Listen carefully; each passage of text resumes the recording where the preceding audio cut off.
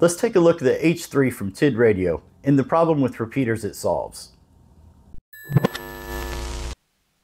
Everyone wants to know what's in the box. What's in the box? In the box you get the radio, a belt clip, a lanyard, USB-C cable, the charging cradle, and a wall charger. Comparing it to the Baofeng UV-5RA, you can see it is slightly smaller, has an upgraded antenna, but uses the same microphone jack. The H3 can transmit at 5 watts in 2 bands, but also has the ability to receive 8 bands. One nice feature is it can receive AM in the air band, so you can monitor air traffic.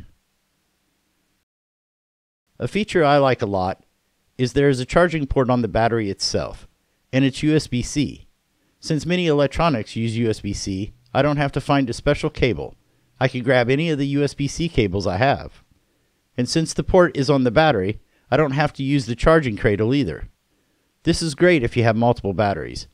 The battery itself is 2500 mAh and can last up to 48 hours, and only takes 3 hours to charge through the port.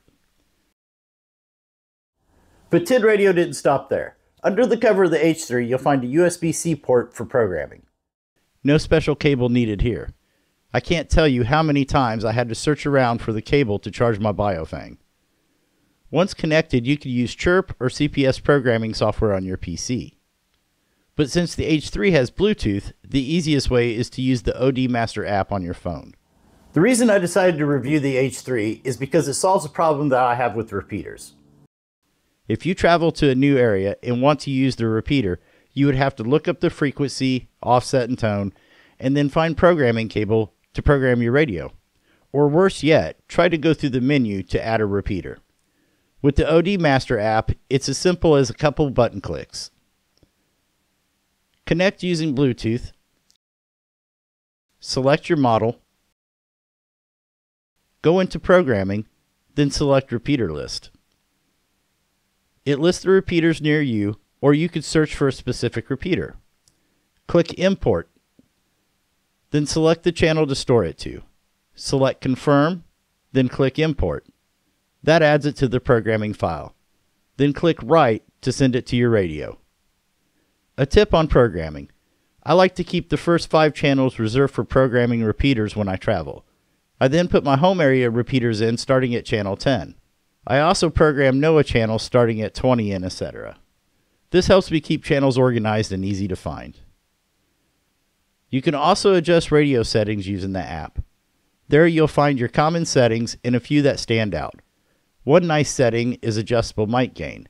Being able to adjust the mic gain is great since everyone talks at different volumes or holds the microphone at different distances, and if you use an external microphone, you can better match it to the H3.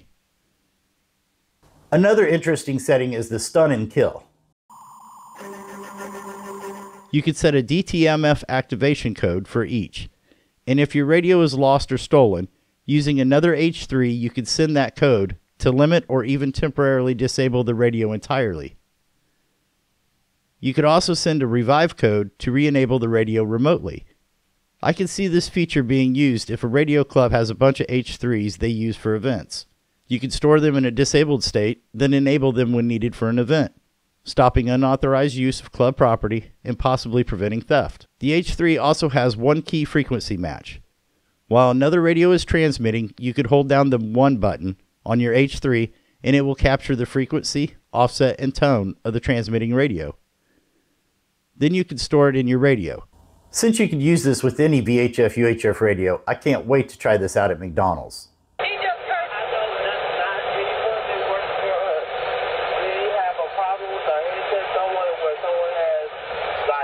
You could also program other H3 radios wirelessly.